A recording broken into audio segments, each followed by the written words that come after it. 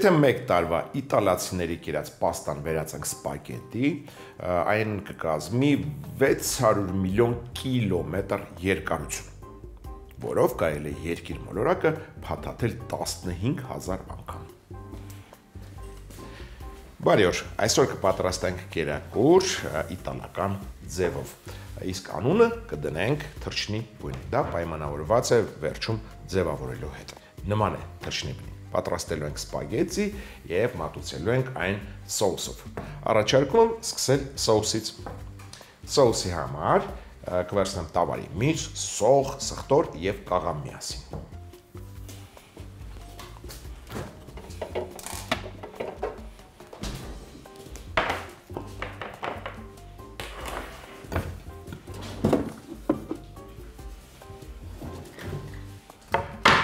Ընդամենը կտրատեմ հարմար չափաբաժինների, որ հեշտ լինի աղալ։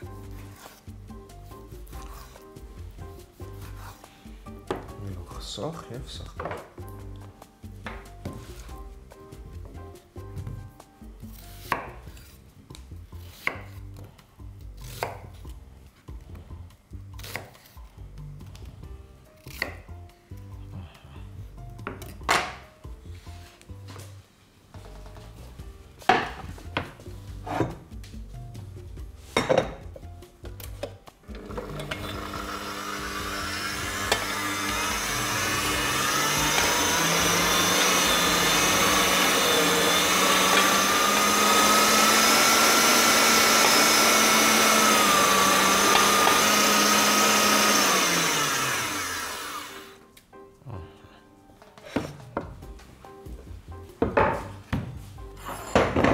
Աղացած միսը, սոխը և սխտորը կտապակեմ բուսայուղով։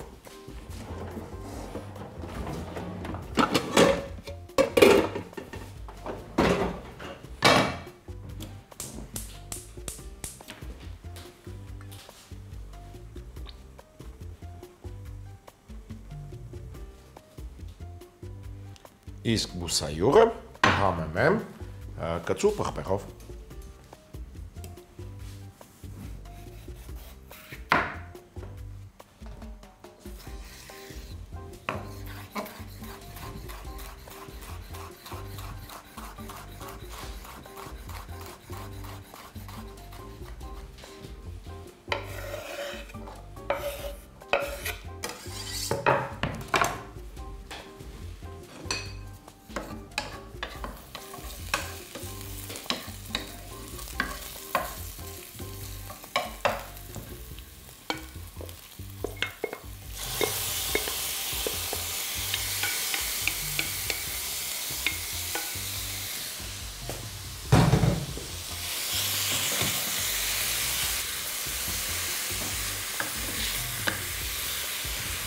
Թող մնա տապակվի, հենց միսը գույնը փոխեց, կավելացնենք գունավոր քաղցր պղպեղներ։ Կվերցնեմ կարմիր պղպեղ։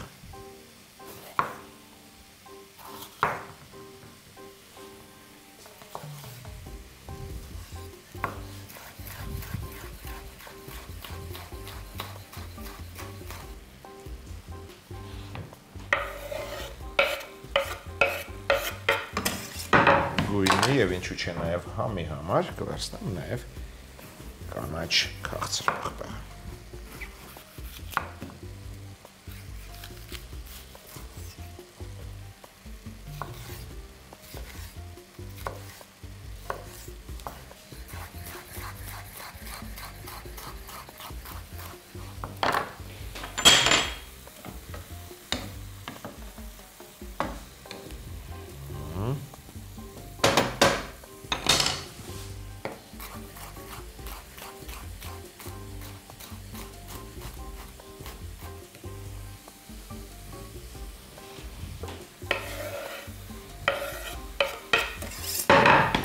Պղպեղին կհաջորդի գազարը։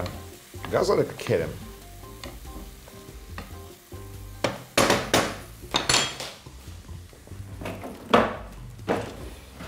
Մեծ անցքերով։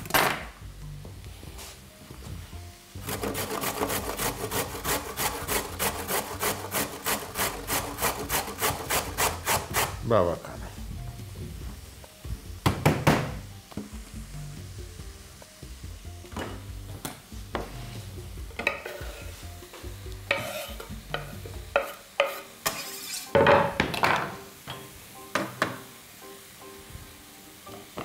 Կավելացնեմ թարմ լոլիկ, մանր կտրատած։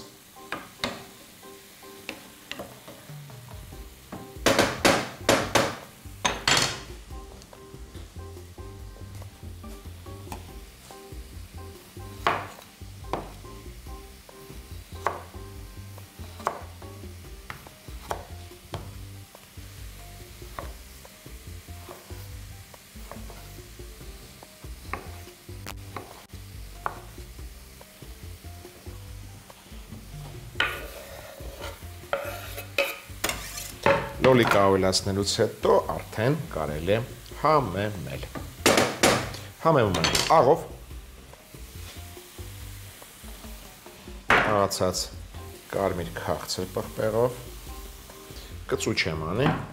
արդեն ունենք կծու ծիծակ, աղացած սև պղպեղով, լոլիկի մածուկ կավելացնեմ խառնելուց հետո,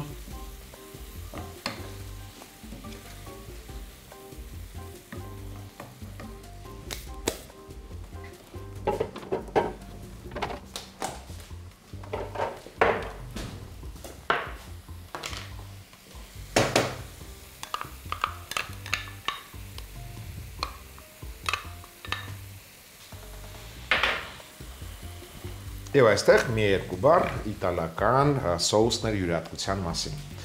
Իտալական սոուսները շատ հետաքրքիր են ինչով, որ նրանց մեջ գրեթե բոլորի մեջ օգտագործում է լոլիկի մածուկը, լոլիկը թարմ վիճակում եւ լոլիկը պահածոյացված։ Այդ երեքը միասին։ Այսինքն լոլիկի մածուկից հետո կավելացնեմ նաեւ լոլիկը սեփական հյութում, այսինքն պահածոյացված լոլիկ։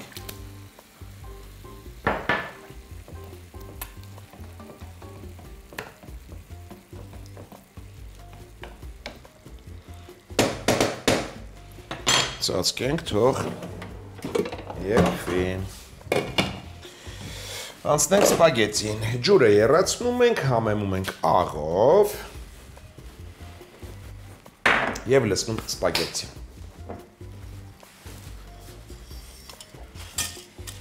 Փափկի և հարմար կտեղավորենք, կթողնենք խաշվի։ Ես չփորձեցի համը, սոուսի, անպայման փորձեք, եթե արդեն մթերքները եփված են, միս արդեն եփվել է։ Շաքարավազից լոլիկի թթվաշությունը հավասարակշռելու համար ավելացնում ենք մի փոքր շաքարավազ, որ համեղ ստացվի։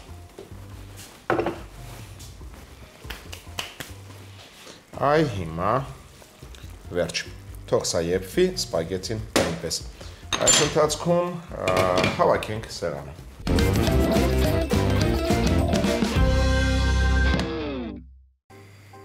Շատ պետք չի եփել։ Պետք է լինի al dente, այսինքն ատամի տակ պետք է զգանք սպագետին։ Շատ արագ քամում ենք, ոչ չկորցնենք նրան։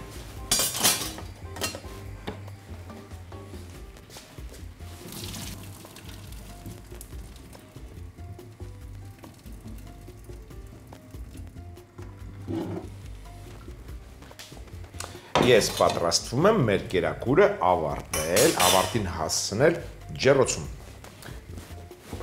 Կվերցնեմ կավե աման, լցնում ենք սպագետին, պատտենք, թռչնի բնի ձև տանք սրան։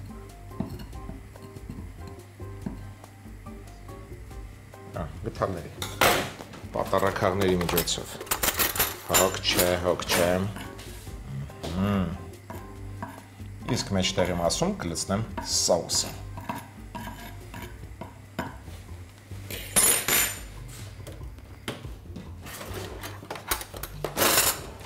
Անպայման պետք է փոխել։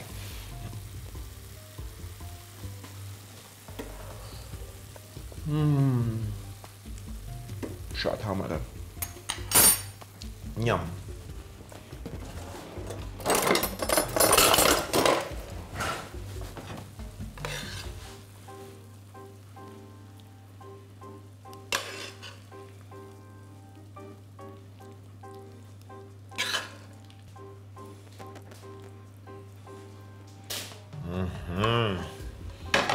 Նախքան ջեռոց ուղարկելը վրան լցնելու եմ քերած պանիր։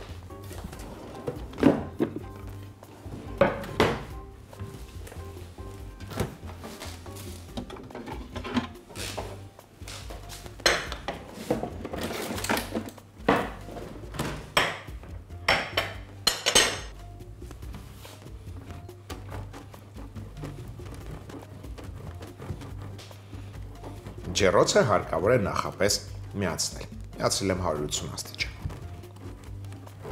Բավական է։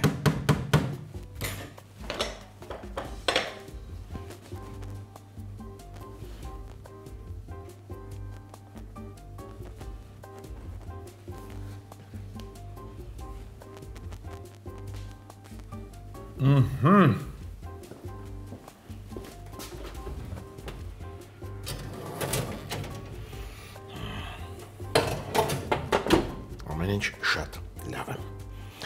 Թողնում ենք 10-ից 15 րոպե, պանիրը կհալվի, կվարդագունի, վերջում կավելացնենք թարմ կանաչի։ Թարմ կանաչիներից կվերցնեմ համեմ մաղադանոս, բավական է այս երկու կանաչիները։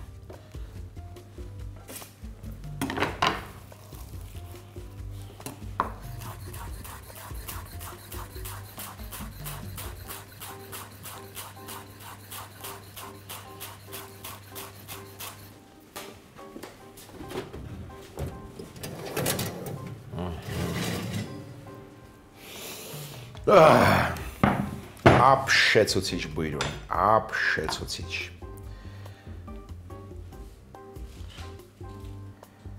Եվ էլ ինչ իտալական կերակուր, եթե չհամեմենք պարմեզան պաներով։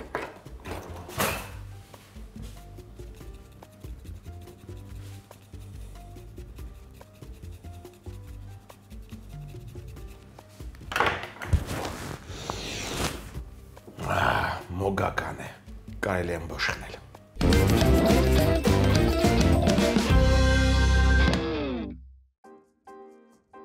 Թռչնի բույն։ Սոուսի համար տավարի միս, սող, սխտորաղալ։ Բուսայուղով կծու պղպեղ, տապակել, ավելացնել աղացած միսը։ Հենց միսը գույնը փոխի, մանր կտրատած կարմիր և կանաչ պղպեղներ, քերած գազար, կտրատած լոլիկ ավելացնել, համեմել աղով, կարմիր և սև պղպեղներով, լոլիկի մածուկով։ Սոուսին պահածոյացված լոլիկ, շաքարավազ ավելացնել, ծածկել, եփել։ Թույլ աղաջրի մեջ սպագետտին եփել al dente, ջրքամել, լցնել կավե մեծ ամանի մեջ։ Մեջտեղում տեղ բացել, սոուսը լցնել, վրան քերած պանիր շաղ տալ, 180 աստիճան տաք ջեռոցում եփել 10-15 րոպե։ Բատուցելիս վրան կտրատած համեմ և մաղադանոս շաղ տալ, պարմեզան քերել։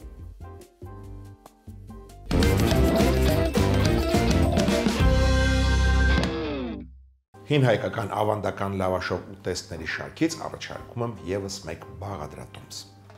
Նախաճաշ։ Լավաշով զամբյուղներ լցոնած։ Կարող եք լցոնել ինչով որ ուզեք, ինչը որ լինի ձեռքի տակ։ Ես կվերցնեմ ապախտած երշիկ, որսորդական,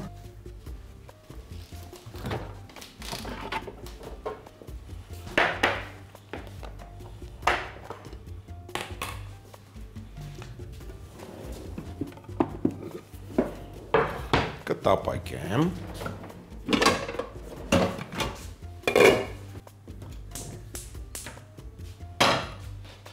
բուսայուղով, մի քանի կաթիլ բուսայուղով։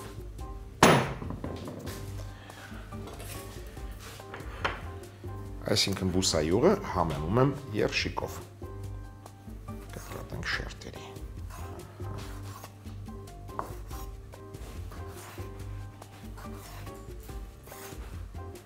Բավական է։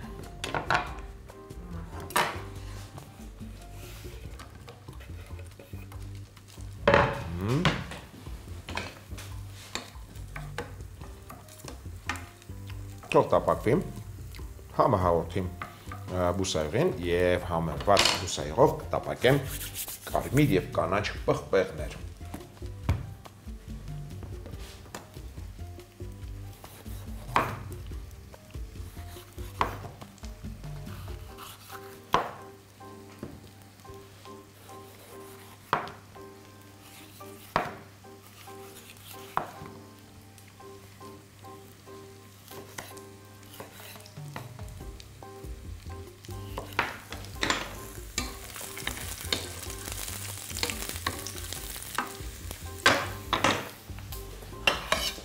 Տապակելուց հետո կհանենք այս ափսեի մեջ։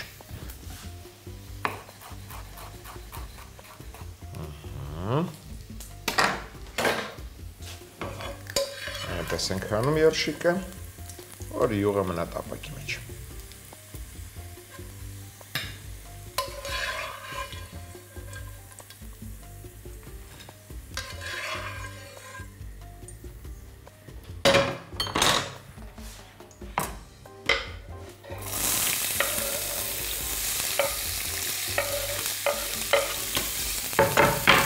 Սրանք ավելացնեմ նաև քերած գազար։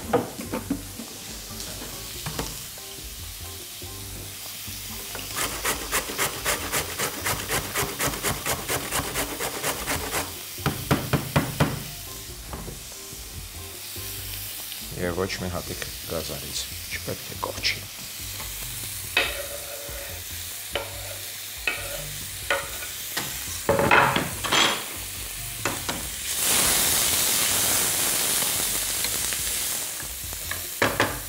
Կհամեմեմ սխտորով,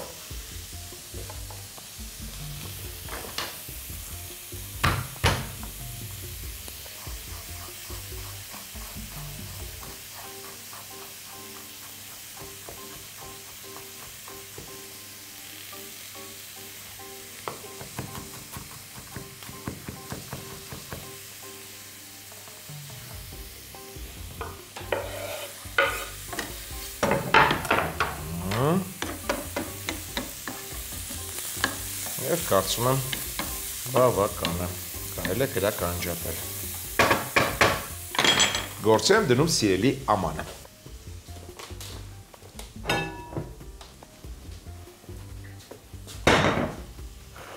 Նախ, սիրելի ամանի մեջ կտրորեմ կաթնաշոր կեսը։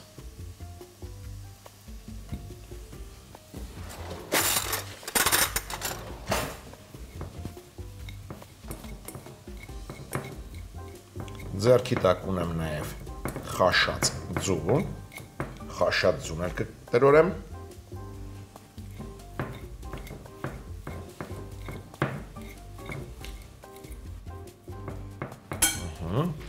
Կավելացնենք տապակված բանջարեղենը։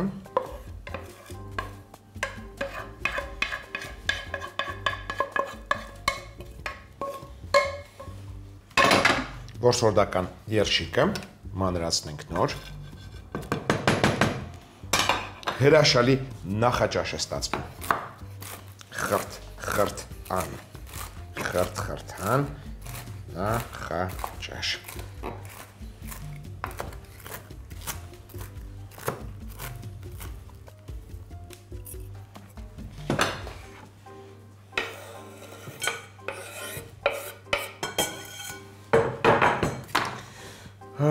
Համեմենք, քանի որ որսորդական երշիկը ունի աղյություն, աղը քիչ կանենք։ Աղացած սև պղպեղ կվերցնեմ։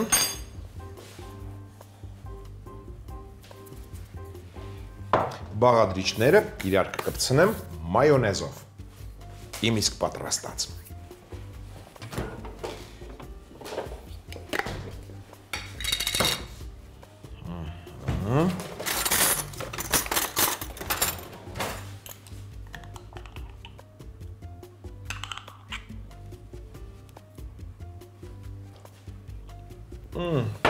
Շատ համար է։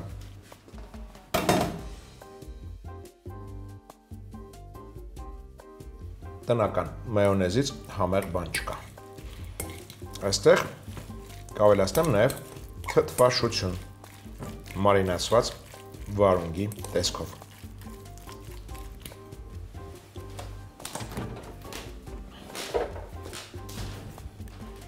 Սա էլ կքերեմ։ Ռուգինա, ասած։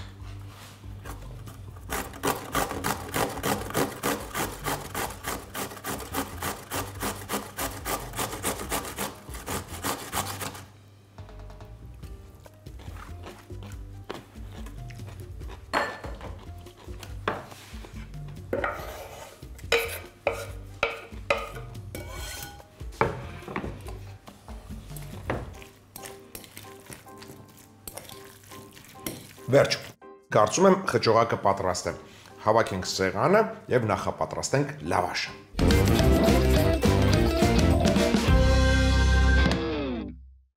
Լավաշից բաժակներ ստանալու համար վերցրել եմ ալյումնաթղթից վարդակներ։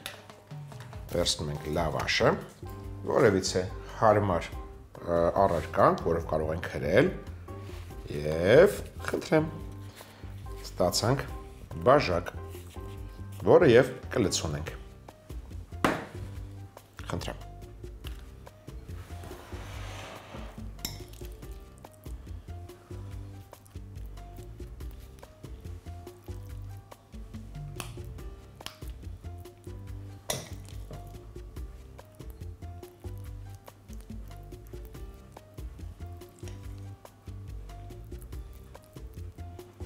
Բաժակը լցոնելուց հետո տեղափոխենք ջեռոցի այն տապակի մեջ, որը ուղարկել ենք ջեռոց։ Սա էլ էսպես, վրան էլ կցանեմ քերած պանիր։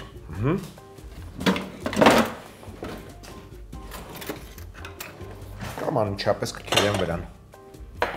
պարմեզան պանիր։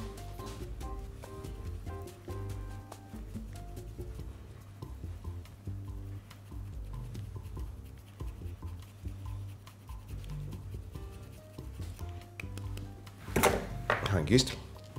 նույն կերպ լցոնում ենք մնացած բաժակները և ուղարկում ջեռոց։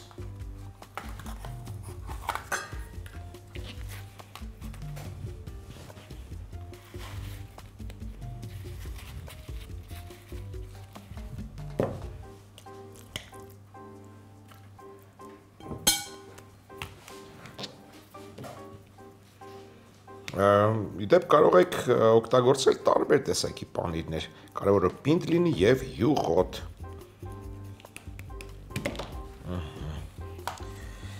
Վերջ, սա ուղարկում ենք ջեռոց։ 180 աստիճան տաք ջեռոցում կթողնենք մոտավորապես 10 րոպե և կհանենք կմբոշվենք։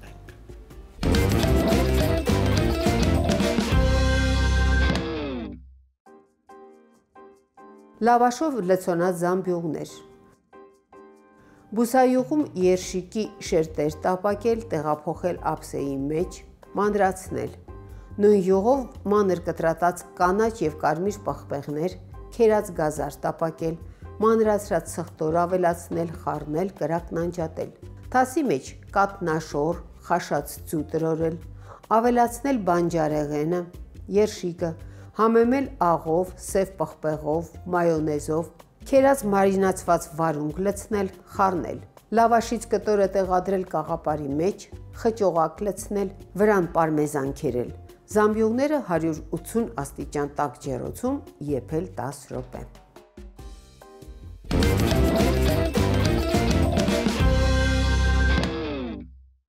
Նոր թխած լավաշը 7 տուն բաժանում էին։ Մատաղի նման այդպիսի հետաքրքիր ավանդույթ կար։